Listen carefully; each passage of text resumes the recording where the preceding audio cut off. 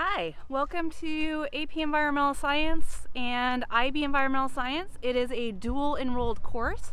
Over the course of the year, we'll cover all of the material needed so that you can succeed in both tests.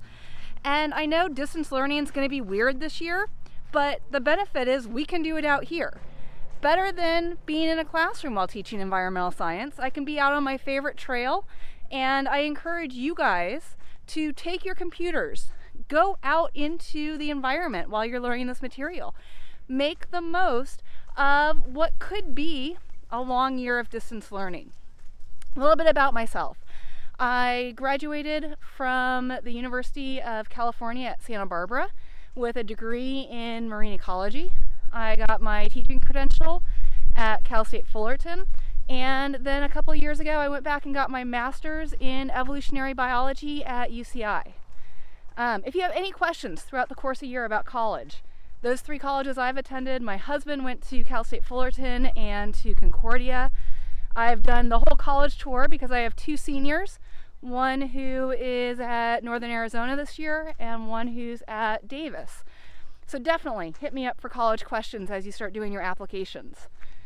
All right, so what is this course? During the year, we're going to learn everything there is about environmental science. So we're going to go through basically the laws that kind of form our environment and our knowledge, and we're going to talk about what we need to discuss as far as understanding how we came to these laws, and then how can we apply them, because you have to understand where everyone's coming from. There's no right answer.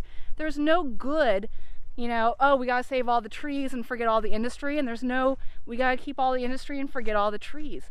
It has to be somewhere in the middle. And during the course of this year, we're going to form those ideas. We're going to figure out how to apply the laws that we need.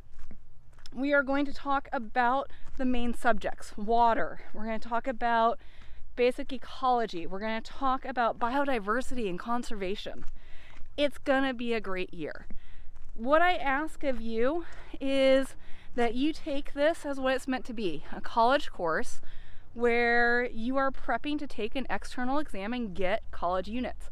Because of that, the onus is on you a lot of times to ensure that you're doing the work that you need to do.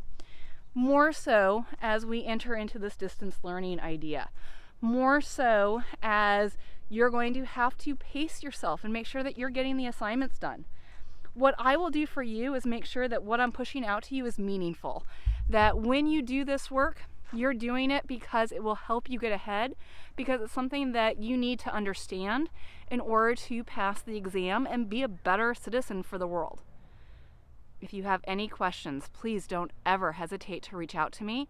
I'm on my phone all the time, checking my email, checking Remind. I want to hear from you. Don't ever sit out in beautiful nature and be confused about some topic.